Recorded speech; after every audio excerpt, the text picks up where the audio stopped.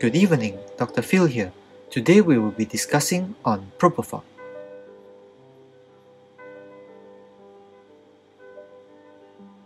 Propofol is identified in 1980 and available commercially in 1986. It was initially prepared in Cremophor EL, but due to anaphylactoid reactions and severe pain on injection, it was reformulated in an emulsion. It is a substituted stable phenolic compound known as 2,6-diisopropylphenol. It is highly lipid-soluble, water-insoluble, and formulated in 0.5%, 1%, or 2% emulsion in soybean oil. Other constituents include egg lecithin, which is a phospholipid, and glycerol. It is a potential culture medium.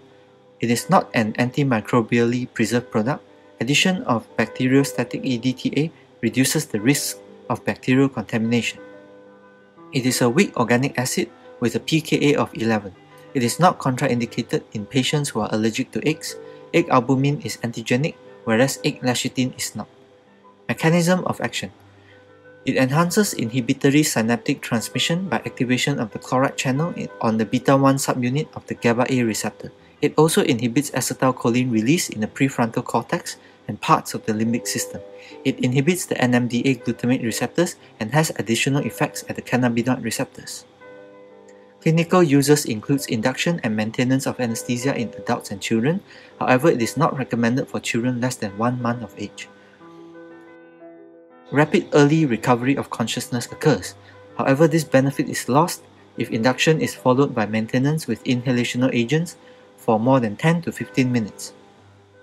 It is used in sedation such as intensive care and during procedures under local anesthesia or regional anesthesia. When given by low-dose infusion, it can be used as an antiemetic. Absolute contraindications include airway obstruction and known hypersensitivity. It should only be used intravenously. The dose for induction of anesthesia is 1 to 2 mg per kg in adults. Children should be twice this dose, and elderly should be half this dose. In elderly, it should be given slowly, an initial dose of 1.25 mg per kg, then 10 mg slow increments until consciousness is lost to avoid the hypotensive effects. For total intravenous anesthesia, the typical dose ranges between 4 and 12 mg per kg per hour or 4 to 8 microgram per mil effective site concentration. The antiemetic dose is 0.5 to 1 mg per kg per hour. Onset and duration. An induction dose of Propofol will lead to rapid loss of consciousness within a minute, typically 20 to 40 seconds, or in 1 arm brain circulation time, which is the time taken for the drug to travel from the site of injection, usually the arm, to the brain. Rapid redistribution to peripheral tissues leads to rapid awakening. Pharmacokinetics. It is highly protein-bound up to 98%. There is a large volume of distribution, 2 to 10 liters per kg. The half-life, initial distribution half-life alpha of Propofol is short, typically 2 to 3 minutes, but can range 1 to 8 minutes, whereas the intermediate distribution beta-1 half-life takes 30 to 60 minutes. The terminal phase decline beta-2 is less steep and typically takes 3 to 8 hours, but can be up to 12 hours. The context-sensitive half-life for a 2-hour infusion of Propofol is 16 minutes and 41 minutes for an 8-hour infusion. Propofol is primarily metabolized in the liver with production of sulfates and glucuronide conjugates and other inactive metabolites. The kidneys excrete these metabolites, mainly glucuronides, into the urine, and only 0.3% of Propofol is excreted unchanged. We move on to pharmacodynamics. CNS effects includes CNS depression and hypnosis, reduction in cerebral oxygen metabolism, cerebral blood flow and intracranial pressure decreases. Hiccups are more common with rapid injection. Excitatory effects and dystonic movements may occur, particularly in children. The EEG pattern is initial activation, then dose-related depression. It is an effective anticonvulsant at higher doses. It has rapid recovery and minimal hangover effect. The cardiovascular system. The systemic vascular resistance decreases due to vasodilation, preload decreases, bradycardia is more common. Standby vagolytics, especially for patients with pre-existing bradycardia or where other drugs that can cause bradycardia are used. It is a myocardial depressant by inhibition of calcium channels. Reduction of contractility reduces the myocardial oxygen demand. Degree of hypotension reduced by decreasing the rate of administration. The pressor response to tracheal intubation is attenuated more compared to thiopental. Propofol is a respiratory depressant. It suppresses laryngeal reflexes as well. Laryngospasm and coughing are uncommon. It is the induction agent of choice when inserting LMAs. There is no effect on bronchial muscle tone. Propofol is an antiemetic. Muscle tone is reduced when propofol is used. It does not affect uterine tone. It crosses the placenta. Use in pregnancy is not recommended by the manufacturer. The datasheet for propofol states that it should not be used in pregnancy, but this is increasingly ignored. Many maternity units routinely use propofol for general anesthesia in cesarean sections.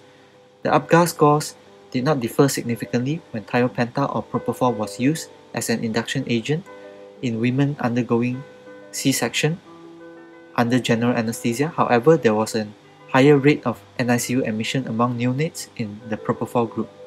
Propofol offers the advantage of a shorter recovery time.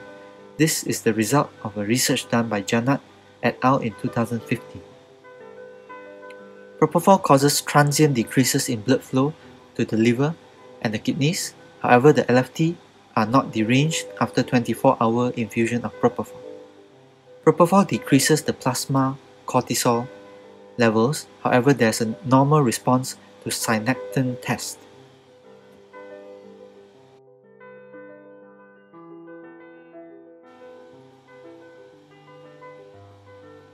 Next, we move on to the adverse effects of propofol. Propofol causes CVS depression. Profound hypotension, especially if given in a fast bolus, especially in the hypovolemic, untreated hypertensive patients or those with pre-existing cardiac disease. Hypotension is less marked if given slowly or by infusion. Propofol can cause respiratory depression, and apnea is more common and longer duration than after barbiturate administration. Propofol can cause excitatory phenomena. It is more frequent with induction than with propofol. There are occasional reports of convulsion and myoclonus during recovery from anesthesia. Due to the rapid redistribution and metabolism, there is risk of awareness. Counteract this by administering additional doses of propofol or inhalational agents. Pain on propofol injection can occur in up to 40% of patients. POPI is immediate as well as delayed after 10 to 20 seconds. Immediate pain is due to irritation of the vein endothelium, and delayed pain is due to transient receptor potential ankyrin 1 and TRP vanilloid 1 stimulation, which are non-selective ligand-gated cation channels. The stimulation of these receptors mediates the release of neuropeptides, and this induces vascular leakage and dilation, neurogenic inflammation in the periphery, and central sensitization in the spinal dorsal horn. Measures to reduce pain on propofol injection includes giving propofol via a large vein, small doses of lidocaine injected shortly before propofol, such as 10 mg, mix lidocaine 10 to 20 mg per 20 mg of propofol in a syringe, use propofol in an emulsion of medium to long-chain triglycerides and soya, use propofol of lower concentration, such as 0.5%. Other measures kindly refer to the article by Kalindi Anil, published in 2016. Extravasation or accidental intra-arterial injection does not appear to result in adverse effects. Skin rash can occur occasionally, and anaphylaxis has been reported with propofol use. Propofol infusion syndrome is a severe condition characterized by hyperlipidemia, bradycardia, profound metabolic acidosis, rhabdomyolysis, fatty liver, renal and cardiac failure. Risk factors include children, adolescents, especially less than 16 years old, head injury, long-term infusion, and use of vasopressors. It may be due to the effects on the mitochondria. Direct inhibition of the respiratory chain of oxidative phosphorylation, compromising mitochondrial metabolism of free fatty acids. However, this theory remains unproven.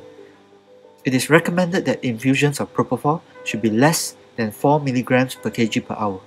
Avoid use in long-term sedation amongst children less than 16 years old. Propofol in total intravenous anesthesia. Advantages includes good recovery characteristics, avoidance of inhalational agents and their pollution, less nausea and cardio stability.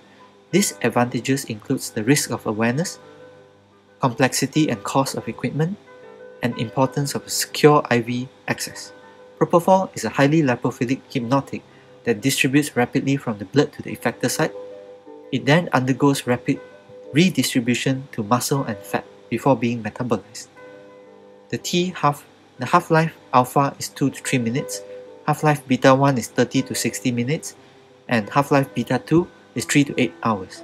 The immediate volume of distribution is 228 ml per kg, and steady-state volume of distribution in a healthy young adult is around 800 liters. The context-sensitive half-time is the time taken for the plasma concentration to halve after an infusion designed to maintain a constant blood level of the drug is stopped. It depends on the type of drug and duration of infusion. For example, a 2-hour infusion of propofol results in a context-sensitive half-time of 16 minutes compared to 4.5 minutes for remifentanil. An 8-hour infusion for propofol will result in 41 minutes in its context-sensitive half-time and 9 minutes for remifentanil.